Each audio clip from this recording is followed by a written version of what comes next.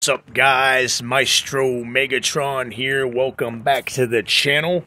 Now let's talk about, we're back to the Halloween mask series, another video on that. Let's talk about the Halloween 6 mask.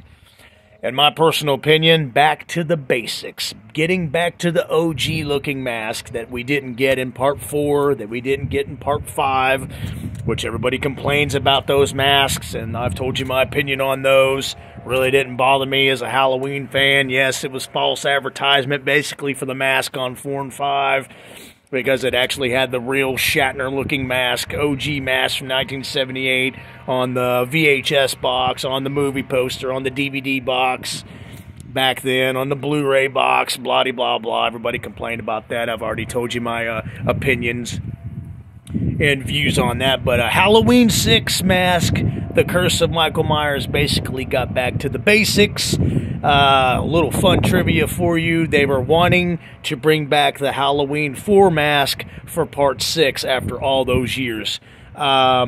Because Halloween 5's mask had got so much hate. Plus, Don Shanks, who played the Shape in Halloween 5, actually kept the part 5 mask. So, and he was not giving it up, and he was a pretty big dude, so nobody was getting that mask from him.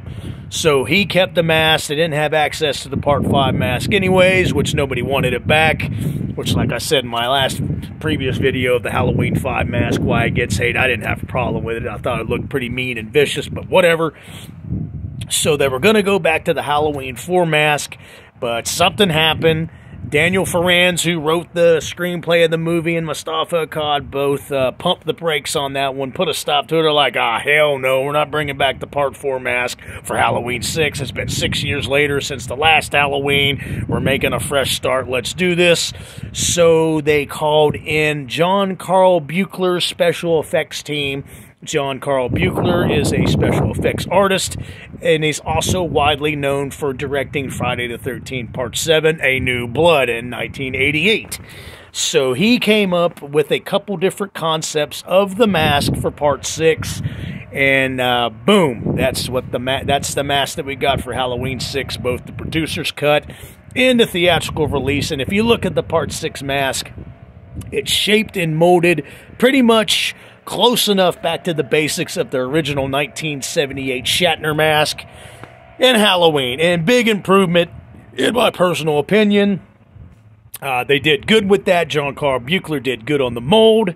It was close enough to what you're going to get. It was way, way closer than Part 4's mask. Way, way closer than Part 5's mask. So everybody was pretty happy about that. I remember back in '95, I went and saw that in the movie theater. I just graduated from high school, and I was like, oh, great, they got back to the basic, almost close enough mold to the 1978 Shatner mask mold, and I was pretty damn happy about that because we didn't get the Part 4 Pepto-Bismol pink mask, or the pure white, crappy, shimmering white, creamy white mask they had in Part 4 as well, and you didn't get the mean-looking, sculpted, molded mask that we got that was molded from the K&B Effects Group in Part 5. We didn't get that vicious looking mask anymore that just everybody had so much hate for. So John Carl Buechler come up with a great mask for Part 6, which was used both in the producer's cut and the theatrical cut. It was good in the lighting. It was good in the dark atmospheric feel of Halloween 6.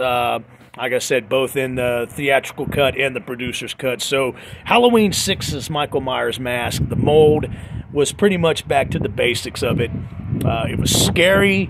It was emotionless looking. He was vicious in that movie. Probably the most vicious kills in the Halloween Thorn trilogy that we have gotten in the Halloween series. I know he got a little more brutal in Rob Zombie's movies, but as far as the original 8 goes, and I'm talking Halloween's 1 through Resurrection, he was pretty damn, probably the most vicious kills ever in the Halloween series. So there you go. I've done parts 4 and 5 opinions on the Halloween mask. Now here's Halloween 6.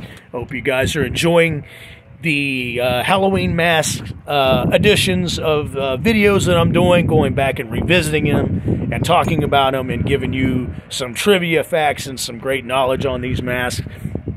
Again, Halloween 6's mask is back to the basics.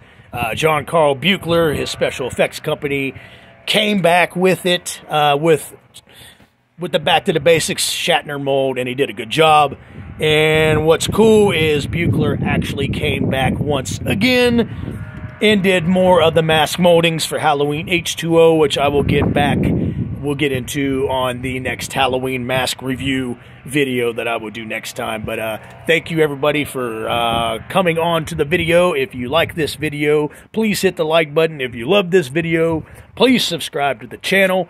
This has been the Maestro Megatron with another edition of the Halloween Mask.